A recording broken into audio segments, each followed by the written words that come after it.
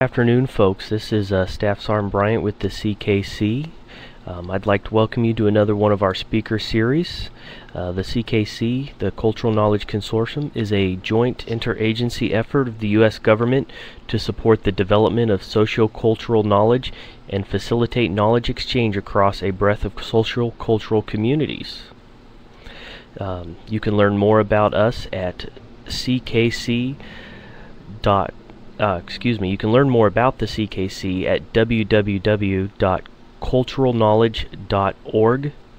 Today's speaker is Doug Batson from NGA. He'll be speaking about the ground truth in human security.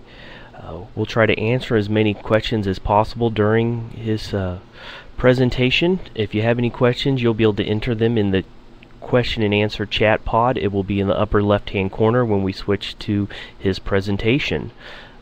To help us improve everything, please leave your questions till the end and we'll get to them. This webinar is being recorded and will be rebroadcast on the CKC website if you wish to view it later or come back and revisit any part of it. This is an unclassified presentation, so please keep it that way. Thank you very much. Alright, Doug, as your slides pull up here, go ahead and you can take over and continue with your speech.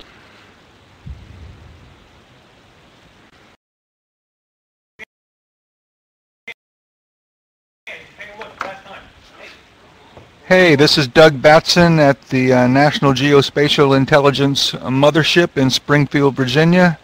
How is the audio connection? It's good, sir. You're sounding loud and clear.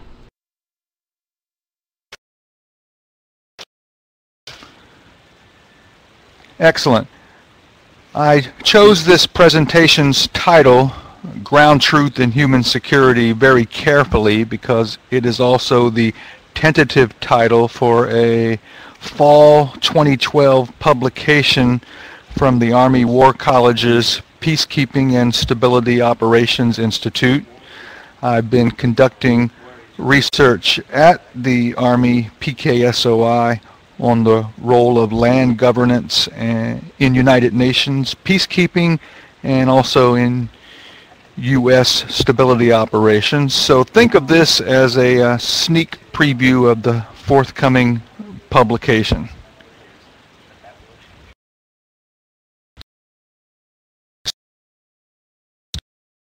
Starting in Afghanistan, I've been involved in researching the role of land tenure and property rights in reconstruction and stability operations for the last 6 years.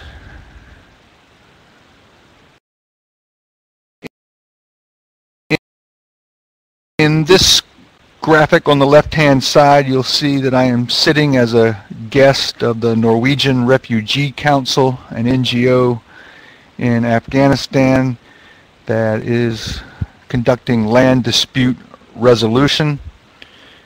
In the yellow box, you'll see that it is a drilled down graphic of the one on the previous page.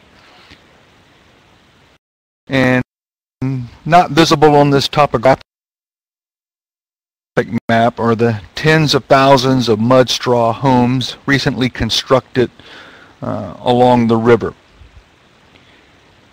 To get at this ground truth, one has to drill down, and then one will find, perhaps to one's surprise, informal settlements, which is the United Nations euphemism for slums that they have sprung up here.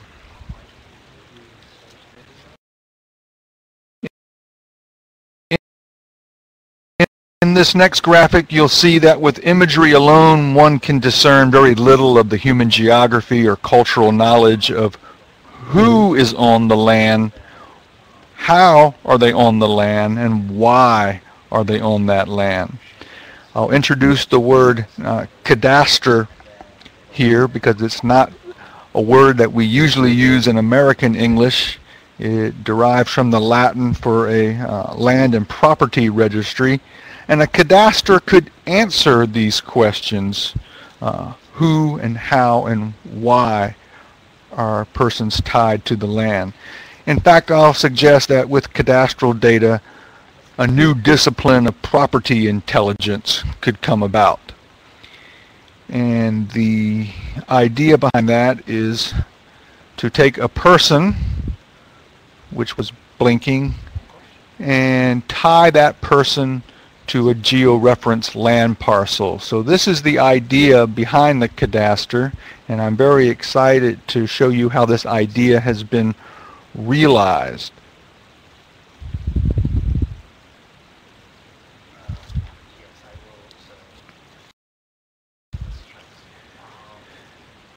Now, this graphic, I'm sure you can identify with the situation. All too often in the developing world, an advanced party member from a military service, from the State Department, from USAID, or even an NGO will go out to be the advanced party and scout out an area of operations. Let's say it's for humanitarian assistance or disaster response or some other type of stability operation. And there have an interview with the host nation government official who tells this advanced party member that, oh, your area of operation is all government land, have no worries, when in actuality the human terrain looks something like this. So looking at these overlapping layers, let's imagine a well-watered valley, if you will, and every year a family of herders do what their ancestors have done for centuries. That is, they bring their flocks to pasture in the valley. That would be layer A, grazing. And in this same valley there are also farmers practicing their ancestral livelihood. That would be layer B, agricultural. And these two groups have had a long-standing verbal agreement that allow the herders to have water rights every spring. But recently a major drought has forced a related ethnic group from a neighboring country to also settle in this valley. And the government here does not enjoy friendly relations with this neighboring country and considers these new arrivals to be illegal squatters. Decades ago, unbeknownst to any of the parties, the herders or the farmers, the host nation government, perhaps in some obscure constitutional clause, laid claim to the entire valley as state domain, and that would be layer D. Well, the government never attempted to develop this land, that is until now, when a foreign company notified the government of a valuable resource and put a lot of money on the table and negotiated a lease, and that would be layer C. So as you see, for each of these four parties, a different land right is at work. And we can also throw in the fifth party. Yes, the squatters are illegal, but nevertheless they are there and have to be accounted for. So this human terrain looks vastly different than what the advanced party member was told by the host nation government official that, oh, where you're going, it's all government land, no worries.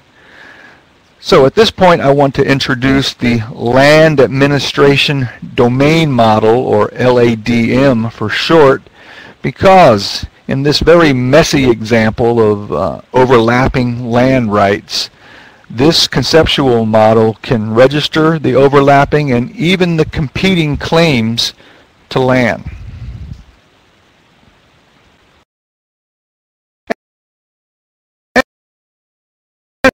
It works like this. In the developing world, less than 30% of the cadastral coverage actually conforms to ground truth. Now, modeling the relationship between people and land is very complex. So I came across this land administration domain model some 6 years ago in the Netherlands, and I'm very high on it because its strength is to capture a suite of rights, restrictions, and responsibilities, that's the yellow box, or what we would call social tenure relationships in non-Western societies, that links persons, that's the green box, with geographic places, the blue box. And these are geo-referenced geographic places. So very different than the Western concept of formal land deeds and titles that have to do with ownership right or perhaps a leasee's rights. This suite of rights, restrictions, and responsibilities would include issues like who has the right in this communal or tribal land to harvest ground nuts for food, to harvest timber for cooking fires. Oh, again, to pasture their flocks. We're talking about water rights.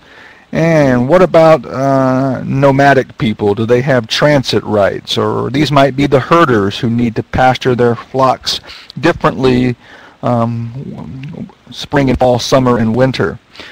In the developing world, those who have informal land rights, they don't have fee simple ownership where they can buy and sell a plot of land.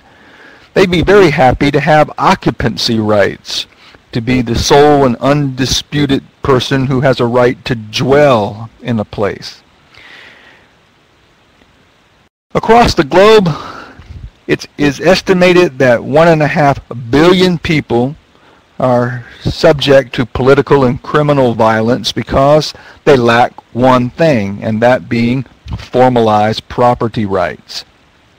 And this LADM can cost effectively register land rights for every human being on the planet via this suite of rights, restrictions, and responsibilities, and that would do a lot, would do very much to improve human security. I have been tracking this land administration domain model for a number of years again.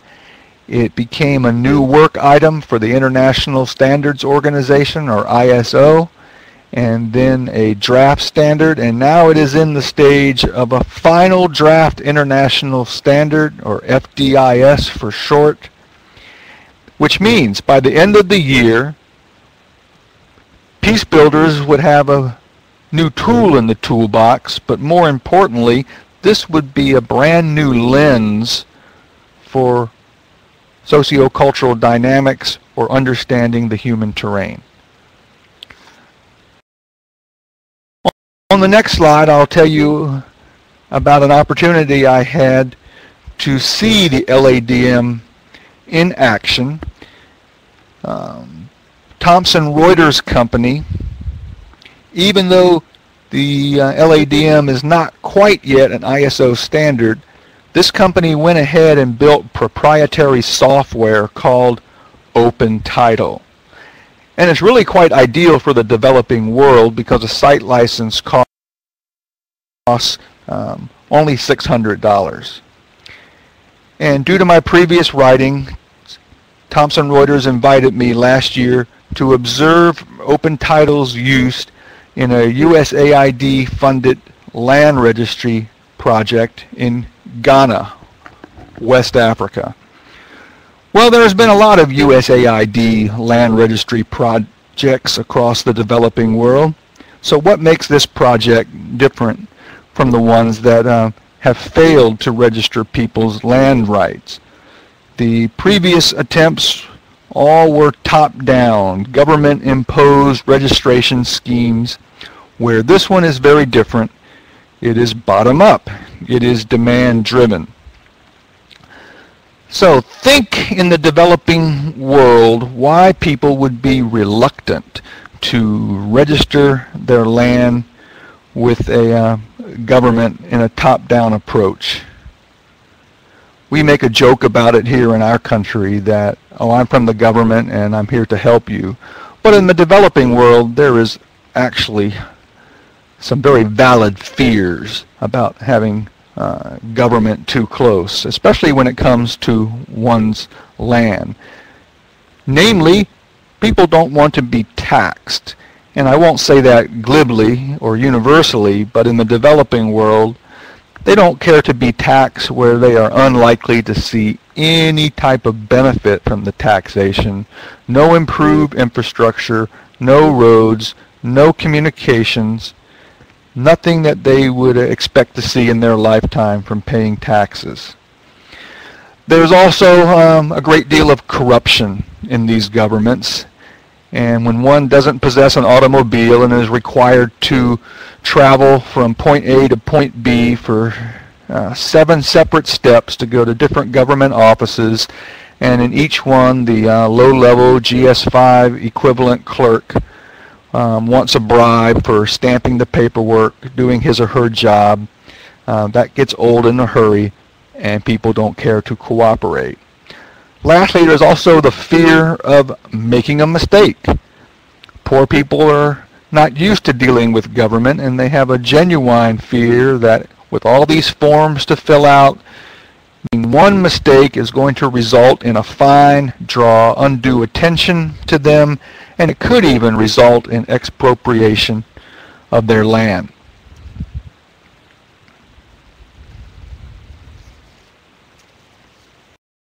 Now, Ghana is a relatively stable and progressive African state. Unlike Afghanistan, one can go out and do field surveys without fear of being shot at, and I was even surprised that no one yelled at us as we were tromping around with our handheld survey instruments, and we did attract attention. A lot of neighbors wanted to know what we are doing there, so I will tell you what we were doing there. 80% of all lands in Ghana are under customary tenure. That means they are not governed formally with deeds and land titles and outright ownerships. Tribal chieftains, and as I learned, there are a number of layers to chieftains, they are charged with managing land for their constituencies, for their peoples. Yet this is a difficult task to manage vast tracts of land, and population pressures are mounting with half of the population in Ghana under 22 years old. So they need some help. And one increasingly significant means of help is the Customary Land Secretariat. This is not a government entity, it's an NGO. And these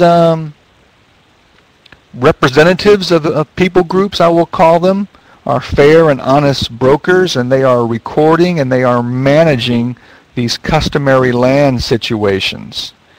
And they would benefit greatly by something like the land administration domain model. And you see on the graphic there that there's also a social tenure domain model, which is a specialized pro-poor version related to ISO standard 19152. And the open title software, as I mentioned before, is compliant in its tool set. And the last slide I will show you is the product of registering properties with this open title software called a property folio. Now on the right hand side of this graphic you will see with a very nice watermark a lease. In fact, it's a 99-year lease from a chief to one of his constituents that they have the occupancy right to dwell in a certain area for 99 years, and the big chief has his watermark on there. Excuse me, I failed to mention that there are 35 different customary land secretariats in operation across Ghana. Some of them are doing a great job, others lack the staff and the funds and the ability to have a place to do their recording, some type of infrastructure. So it's kind of uneven as far as their capacities, but I am quite upbeat on the potential here, especially if they were equipped by something as low cost as open title software. So we'll look at the nuts and bolts of that coming up. So for you techies out there that are interested in software architecture, here's a screenshot of the open title, how it ties people to places using this suite of informal rights restrictions and responsibilities, not formal titles and deeds. I see some questions about the terminology I use in describing the social tenure domain model. Let me address that now. This was an idea of principles within the United Nations UN Habitat, which is the settlements organization within the UN. They did not care for the original terminology used by the LADM, so they came up with the different semantics only. The conceptual model is the same, but it addresses the situation where people do not have formal land rights. They have some type of socio-tenure to land. So in the case of Ghana, there are a number of sharecropping situations that have indigenous names that I can hardly pronounce, such as Abuna and Abusa, and these are unique to that culture, where a sharecropper would give 30% of his or her crop yield to the chief, and the other would be 50% of the crop yield to the chief. And these are examples of customary land tenure.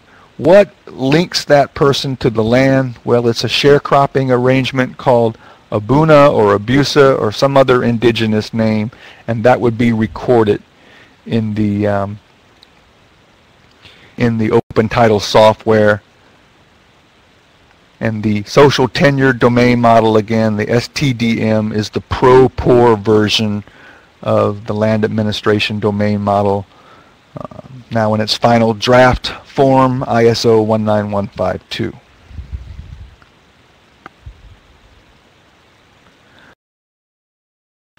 So the beauty is that this open title software is able to record what formal property registries could never do, and that is this suite of informal rights restrictions and responsibilities. It can also record, again, this is the overlapping situation, cases where there are titles and deeds where other entities have a land claim over the same parcel. I mentioned before that this USAID funded project was demand-driven, bottom-up. So Ghanaians wanting to obtain a microfinance loan so they can improve their livelihood, they volunteered to have their land rights registered so they could use it for collateral for what was, let's say, a $400 US loan, and with that loan they could expand their business, or in one case purchase a few sewing machines to start up a business. And that's the first step of getting out of poverty and breaking that cycle.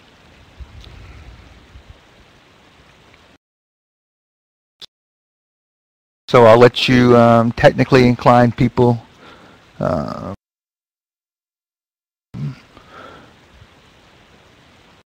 read the information on open title. You see ILS in the graphic.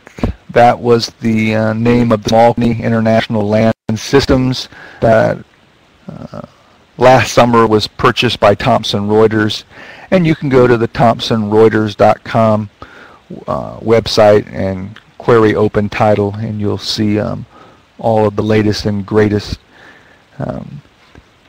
information about this proprietary software. So how does it work? Well, here you see a schoolmaster in an informal settlement or what we would call a slum area outside of Accra in Ghana. And he's an entrepreneur, and he built a schoolhouse because parents, even parents in poor families, they know the way out of poverty is an education. They're not in a formally recognized part of the city, so there are no government services there for them, no drainage, no trash removal, no services, no schools. So this fella set up a schoolhouse, and it did very well. Parents sent their children to school. It was a quality institution. So with the revenue, he wants to expand his school, and he applied for one of these microfinance loans. So if you remember the LADM schema, a suite of rights, restrictions, and responsibilities tying persons to places, here you see the persons part. And the person here is a natural person. It could be an individual, like the schoolmaster, a family, a clan, a sub-tribe, a tribe, or it could be a non-natural person, such as an organization, a company, a church, or a mosque. So all the particulars about the person are recorded here. And then we go to the other side of the equation, persons that are related to georeference parcels. So here is our community college educated survey technician walking the perimeter of the parcel. We had our own Corps ground station there in Ghana, so the coordinates were quite accurate, and that met the condition of the government of Ghana to accept these property portfolios, because the accuracy of the field surveys was quite good. So you see the commercial imagery and the parcel highlighted there. And lastly, to ascertain the ground truth, the team interviewed the neighbors.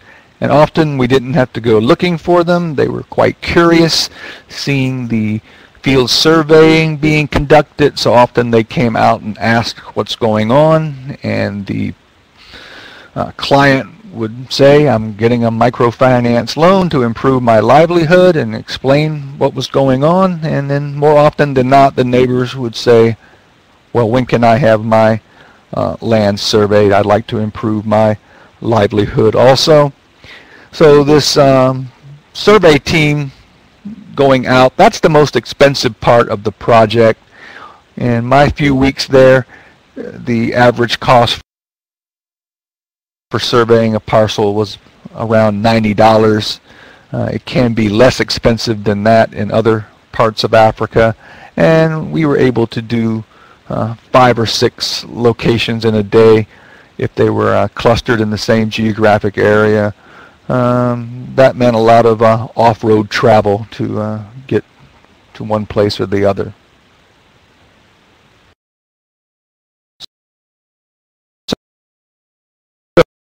So here is that suite of rights, restrictions, and responsibilities, the RRR, that links people to places. And again, the beauty of the LADM, that it allows for every human being land rights, even the informal ones, to finally be documented. And this could bring much relief to the 1.5 billion poor on the globe, who are often exploited by the powerful elite, the slumlords, the criminals, and even insurgents who threaten these people with violence, that if they don't pay extortion to fund the illegitimate activities, or in the case of Afghanistan, hand over your firstborn son for our militia, will knock your house down or worse. And these people have no recourse. They have no formal land rights. Well, the LADM is a way to cost-effectively record these, and I showed the customary land secretariats earlier, an NGO that has the technical capability to act as a land registry when the government doesn't have the capacity to do so. So here is a powerful incentive for poor people to improve their dwelling, to upgrade their property. Just as here in the U.S., if we rent out our property, we don't expect renters to take as good as care of it as owners. And in the case where people have no land rights, absolutely zero, they are loath to make any improvements, even digging a drainage ditch, when they know that a government agent or a powerful slumlord or criminal boss will take notice and try to extort something from them for the continued right to dwell there legally or illegally. This is the last slide. This is the product that I talked about. It's not a legal document, it's a paralegal document called a property folio. And on the right you see a person, and in this case a Ghanaian national identity card, and that person is tied to a georeference parcel, and above is the fictitious information I will add, and the relationship type, the restrictions, right restriction responsibilities would be recording there, and it could just read occupancy right, sharecropping right, abuna or busa, or some other socio-tenure to land that is informal and not recorded in the legal system. Hey, and as an extra bonus, we even have a ground photo of what this looks like, and this is the schoolhouse actually that I mentioned earlier. Well, all this is good for development and people getting out of poverty, and USAID continues to fund this project. That's well and good. But in the intelligence community, as you can see here, better than any map that depicts human geography, such as which languages are spoken in this region or what religions are practiced here, this, I submit to you, is a much better example of human geography, socio-cultural dynamics, human terrain. This is information that if we had a number of these, an aggregate, would lend itself to analysis, and the context of a socio-cultural group would be much richer if we understood people's relationships to land. And where that does not exist, where the host nation government is not able to make a complete cadastre, there are situations such as post-disaster after a tsunami or an earthquake, or in post-conflict situations, Afghanistan and Iraq come to mind, where we had 100,000 plus boots on the ground, that this type of information could be created. And in Ghana, with a $600 site license and a laptop and a digital camera, we were creating human terrain GeoInt. That concludes my presentation. I will be happy to take your questions in the chat area.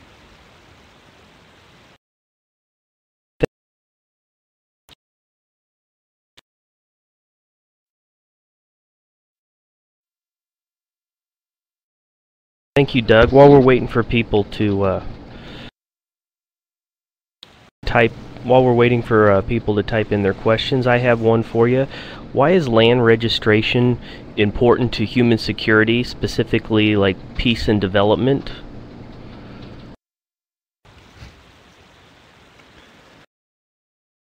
Well, that is a great question, and growing up, as most of us have in the West, what made our country, especially in the 19th century, democratic, able to expand from Atlantic to Pacific coast, to have transportation corridors, railroads, canals?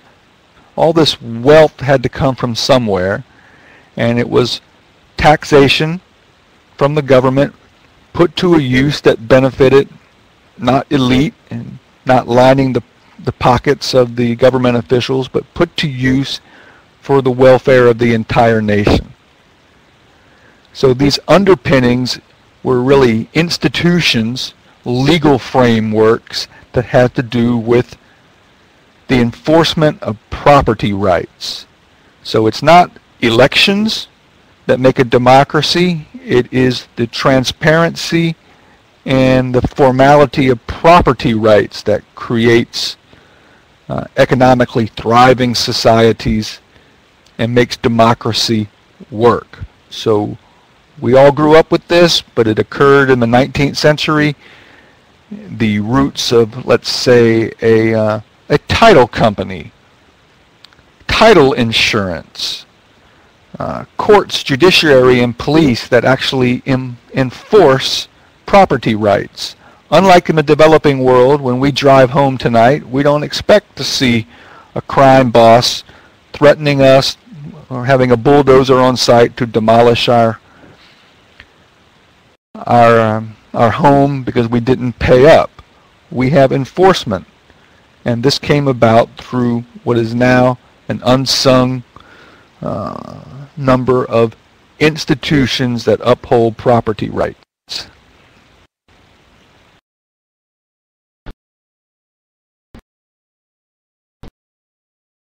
Okay, thank you. And one of our guests, Kristen, she says, what protects people from those corrupt government practices that you mentioned that made them want to hide their location information?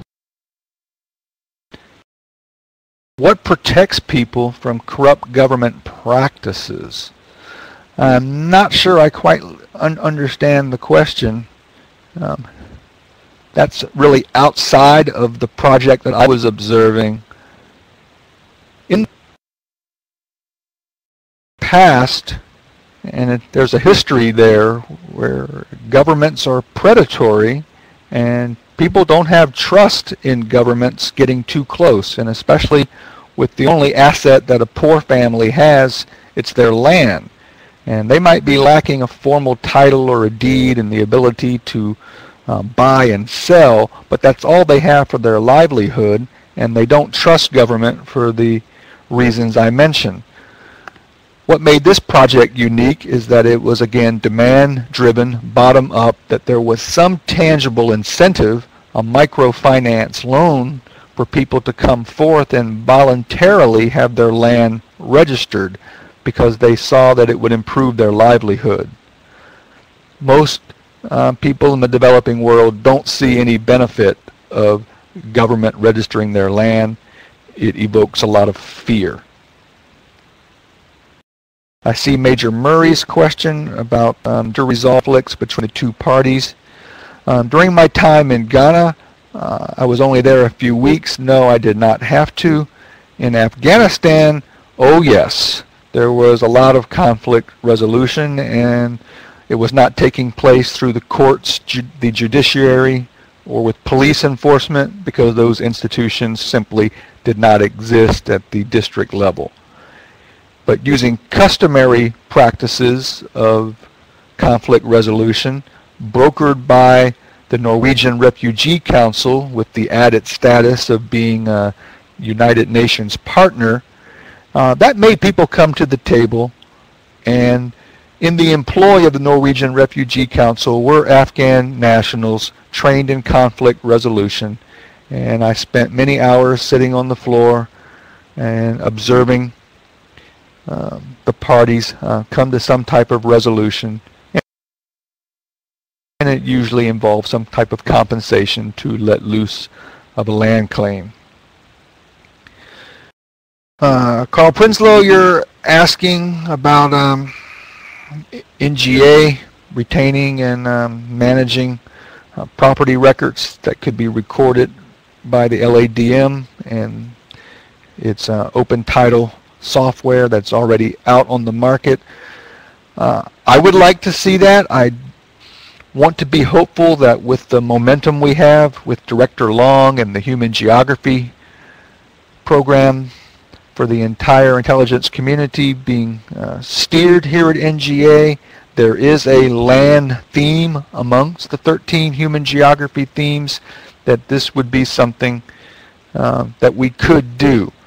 Of course, having the intelligence word in your title gives a lot of potential partners pause to share data. So I'm thinking, Carl, that CKC might be a better clearinghouse of such data if and when it is shared. And in the case of this Ghanaian data, it resides with the finance institution. And depending on the relationship and the agreements in place, whether that would be shared or not. I made sure that I had fictitious data or names blotted off of the records in order to show you what I did from the Open Title project.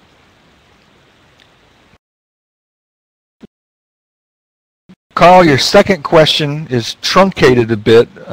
When the property rights are understood by members of the society.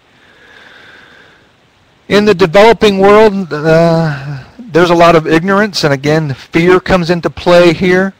Most squatters know that they are squatters.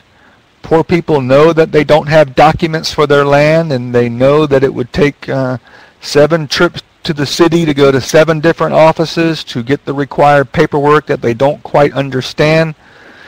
So there is room in this situation for an entity, a sub-state entity, an NGO, and in Ghana that is again the customary land secretariat, which are not government agents. They are representatives of the people who explain the land and property rights. They even have to explain it to the chiefs, who are the custodians of the land, so they act accordingly. Chiefs are human beings, and they're tempted by financial gain, and when a foreign company comes in and says, we found some valuable minerals under your soil and we like you to sign this lease and you get an extra 100,000 US dollars for doing so, things are not always on the up and up, and the chiefs are often caught selling out their people, their constituency, for private gain.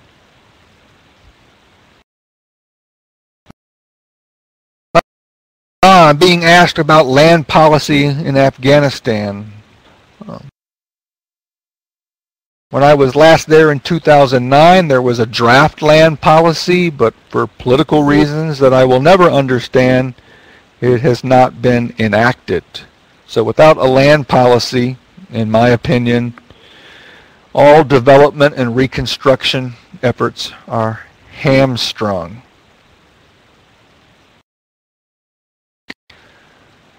Kristen asked a very good question. If the government can take the squatters' land, won't Open Title tell them specifically who to target?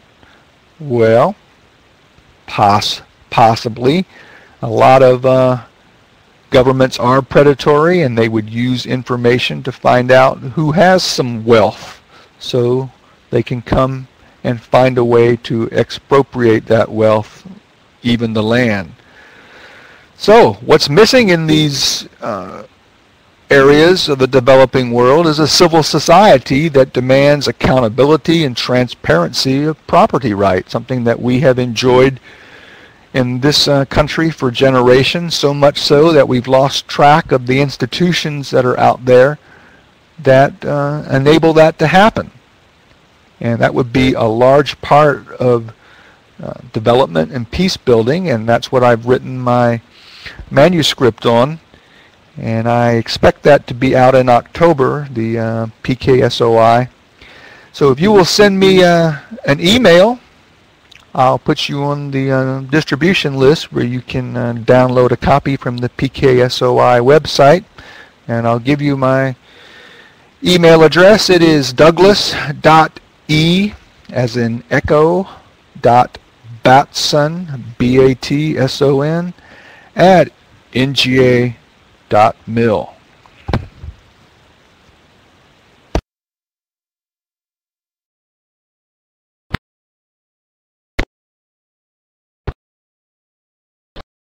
All right, that looks like all the questions that we have. Thank you, sir, for your topic today. It was great. On behalf of the CKC Director, Carl Prinslow, I'd like to sincerely extend my appreciation to you for sharing with us today. If anyone here has a topic they'd like to present or any other follow-up questions, please email or call us. You can email us at speakers@culturalknowledge.org. Looks like I'm having a little overlay with my slide. Hang on a second. Here we go. And feel free to visit us at culturalknowledge.org. And this speaker series was recorded and will be available on our document library on the CKC web portal for you to view later. And thank you again, and we will see you next time. Globe, it is estimated that 1.5 billion people are subject to political and criminal violence because they lack one thing, and that being formalized property rights. And this LADM can cost-effectively register land rights for every human being on the planet via this suite of rights, restrictions, and responsibilities, and that would do a lot, would do very much to improve human security. I have been tracking this land administration domain model for a number of years again. It became a new work item for the International Standards Organization, or ISO, and then a draft standard, and now it is in the stage of a final draft international standard, or FDIS for short, which means by the end of the year, peace builders would have a new tool in the toolbox, but more importantly, this would be a brand new lens for socio-cultural dynamics or understanding the human terrain. On the next slide, I'll tell you about an opportunity I had to see the LADM in action. Thomson Reuters Company, even though the LADM is not quite yet an ISO standard, this company went ahead and built proprietary software called Open Title. And it's really quite ideal for the developing world because a site license costs only $600. And due to my previous writing, Thomson Reuters invited me last year to observe Open Title's use in a USAID-funded land registry project in Ghana, West Africa. Well, there's been a lot of USAID land registry projects across the developing world. So what makes this project different from the ones that have failed to register people's land rights? The previous attempts all were top-down, government-imposed registration schemes, where this one is very different. It is bottom-up. It is demand-driven. So think in the developing world why people would be reluctant to register their land with a government in a top-down approach. We make a joke about it here in our country that, oh, I'm from the government and I'm here to help you. But in the developing world, there is actually some very valid fears about having government too close, especially when it comes to one's land. Namely, people don't want to be taxed. And I won't say that glibly or universally, but in the developing world, they don't care to be taxed where they are unlikely to see any type of benefit from the taxation. No improved infrastructure, no roads, no communications, nothing that they would expect to see in their lifetime from paying taxes. There's also a great deal of corruption in these governments. And when one doesn't possess an automobile and is required to travel from point A to point B for 7 separate steps to go to different government offices, and in each one the low-level GS5 equivalent clerk wants a bribe for stamping the paperwork, doing his or her job. That gets old in a hurry, and people don't care to cooperate. Lastly, there's also the fear of making a mistake. Poor people are not used to dealing with government, and they have a genuine fear that with all these forms to fill out, one mistake is going to result in a fine, draw undue attention to them, and it could even result in expropriation of their land.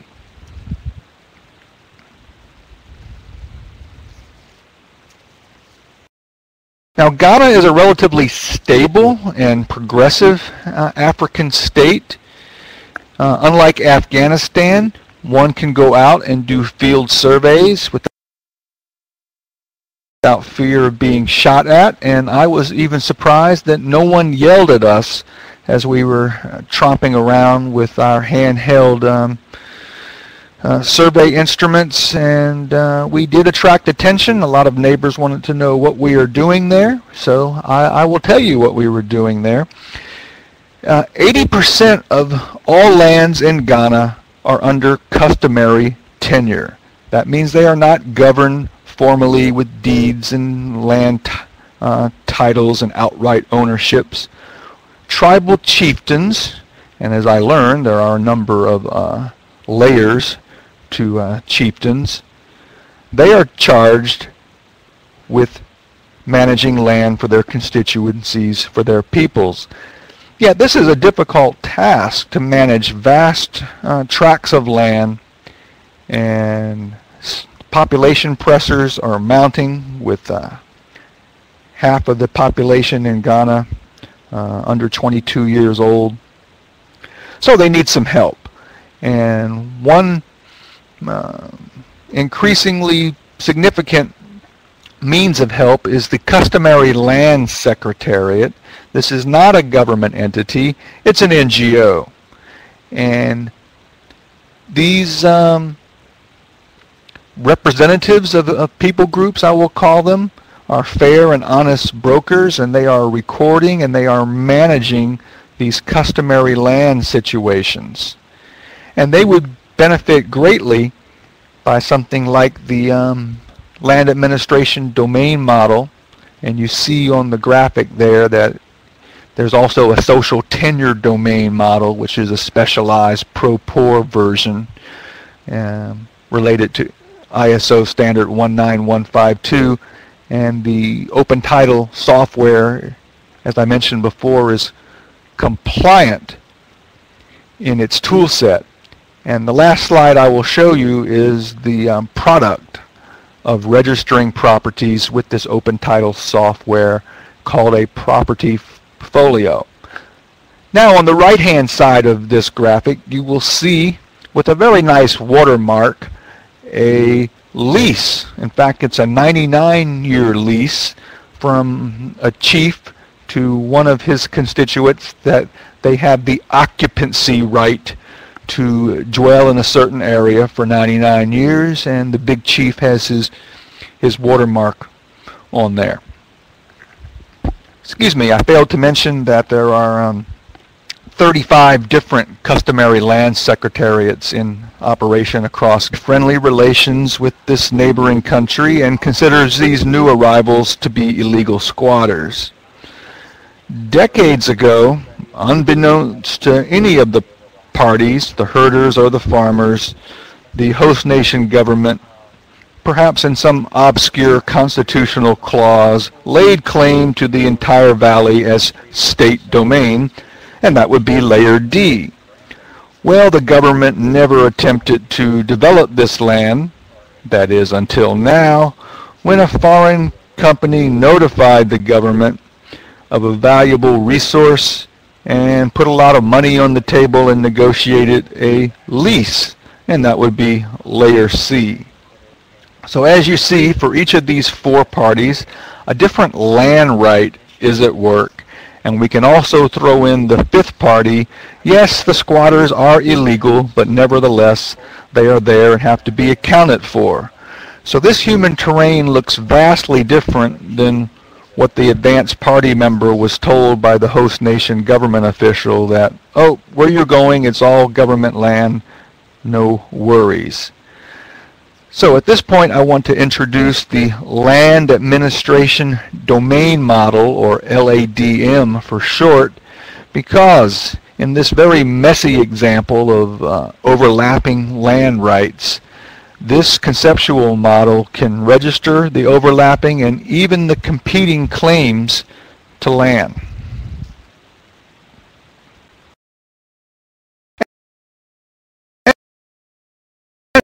It works like this. In the developing world, less than 30% of the cadastral coverage actually conforms to ground truth. Now, modeling the relationship between people and land is very complex.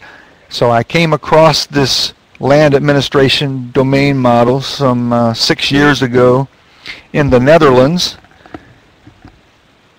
and I'm very high on it because its strength is to capture a suite of rights, restrictions, and responsibilities, that's the yellow box, or what we would call social tenure relationships in non-Western societies, that links persons, that's the green box, with geographic places, the blue box. And these are geo-referenced geographic places. So very different than the Western concept of formal land deeds and titles that have to do with ownership right or perhaps a leasee's rights. This suite of rights, restrictions, and responsibilities would include issues like who has the right in this communal or tribal land to harvest ground nuts for food, to harvest timber for cooking fires. Oh, again, to pasture their flocks. We're talking about water rights. And what about nomadic people? Do they have transit rights? Or these might be the herders who need to pasture their flocks differently spring and fall, summer and winter. In the developing world, those who have informal land rights, they don't have fee simple ownership where they can buy and sell a plot of land. They'd be very happy to have occupancy rights, to be the sole and undisputed person who has a right to dwell in a place. Across that, it is a drilled down graphic of the one on the previous page, and not visible on this topographic map are the tens of thousands of mud straw homes recently constructed along the river. To get at this ground truth, one has to drill down, and then one will find, perhaps to one's surprise, informal settlements, which is the United Nations euphemism for slums that they have sprung up here.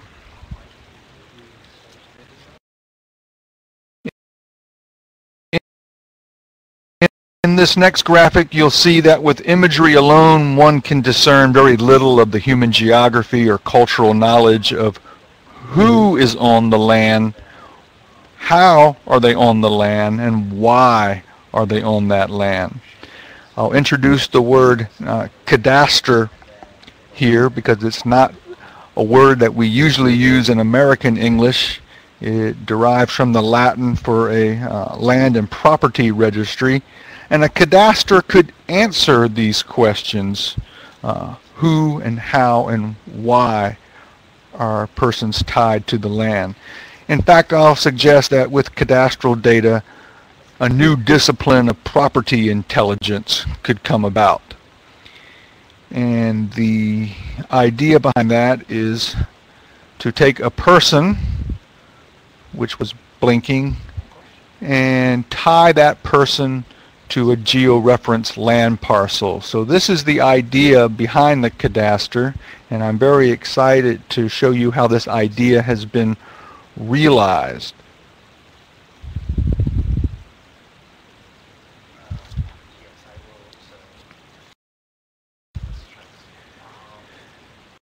Now, this graphic, I'm sure you can identify with the situation. All too often in the developing world, an advanced party member from a military service, from the State Department, from USAID, or even an NGO will go out to be the advanced party and scout out an area of operations. Let's say it's for humanitarian assistance or disaster response or some other type of stability operation. And there have an interview with the host nation government official who tells this advanced party member that, oh, your area of operation is all government land, have no worries, when in actuality the human terrain looks something like this. So looking at these overlapping layers, let's imagine a well-watered valley, if you will, and every year a family of herders do what their ancestors have done for centuries. That is, they bring their flocks to pasture in the valley. That would be layer A, grazing. And in this same valley there are also farmers practicing their ancestral livelihood. That would be layer B, agricultural. And these two groups have had a long-standing verbal agreement that allow the herders to have the water rights every spring. But recently a major drought has forced a related ethnic group from a neighboring country to also settle in this valley. And the government here does not enjoy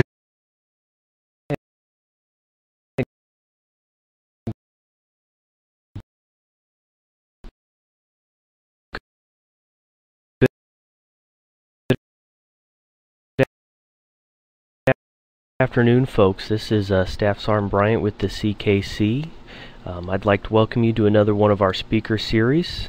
The CKC, the Cultural Knowledge Consortium, is a joint interagency effort of the U.S. government to support the development of socio-cultural knowledge and facilitate knowledge exchange across a breadth of socio-cultural communities.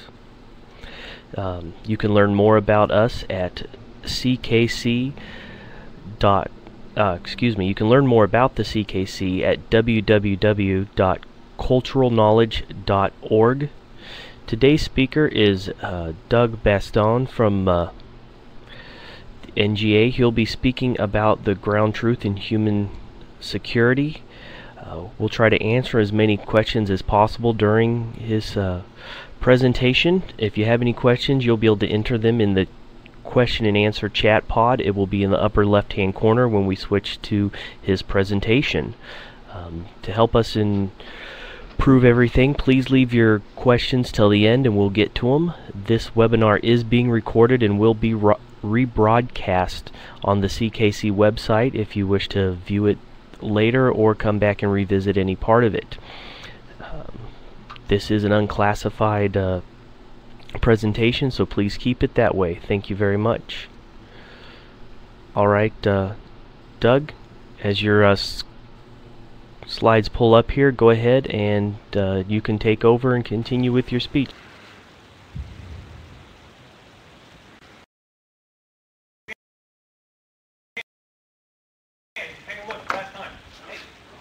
Hey, this is Doug Batson at the National Geospatial Intelligence Mothership in Springfield, Virginia.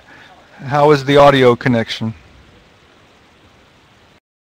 It's good, sir. You're sounding loud and clear.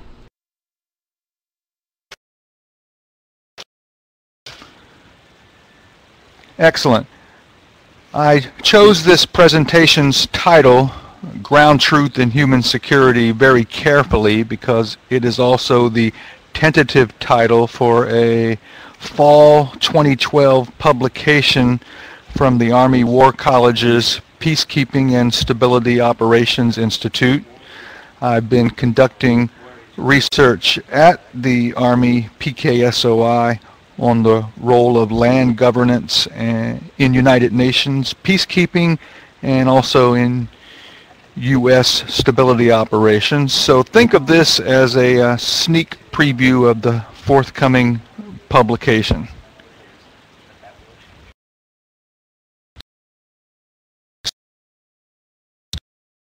Starting in Afghanistan, I've been involved in researching the role of land tenure and property rights in reconstruction and stability operations for the last 6 years.